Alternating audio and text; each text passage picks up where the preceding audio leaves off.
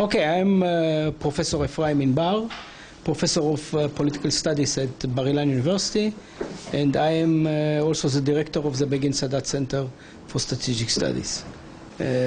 Basically, there will always be people that are not satisfied and they'll use violence. We have to work together to put them in jail, and the others that have inclinations to try to educate them. But well, religion definitely can be a bridge to peace. Unfortunately, there are people in each religion that adopt a very radical version of their religion, and they cause problem. And some of them become terrorists, actually. So we have to try to minimize their impact on our societies, to try to isolate them, and if necessary, to take forceful measure against their organizations. So inshallah, one day they will be educated and they'll choose the right verses, as you mentioned, from the Quran in order to make sure that they have good relations with the Jewish people.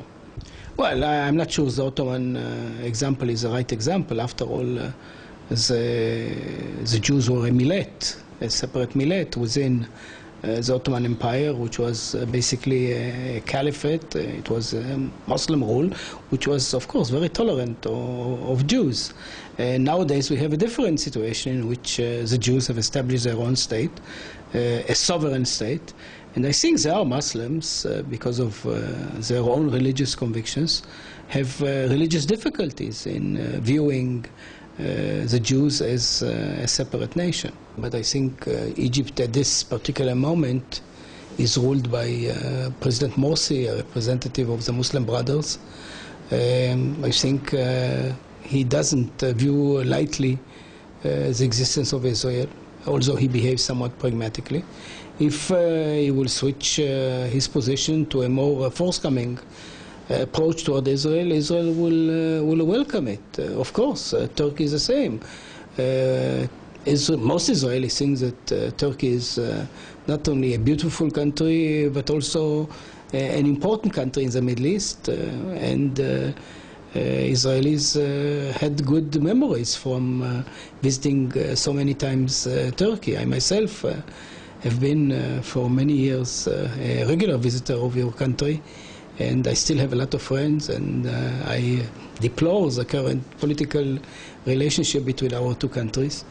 And hopefully one day, the politicians will come to their senses and will renew this partnership in the region.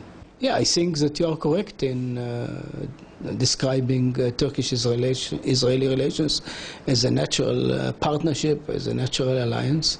And eventually, I believe, with the removal of the AKP government, I think eventually our two countries will be able to renew their friendship.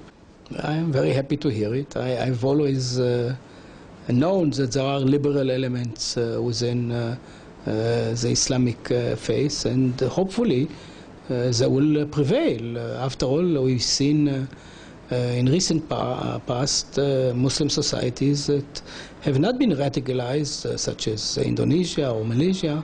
So definitely there is a potential for a different outcome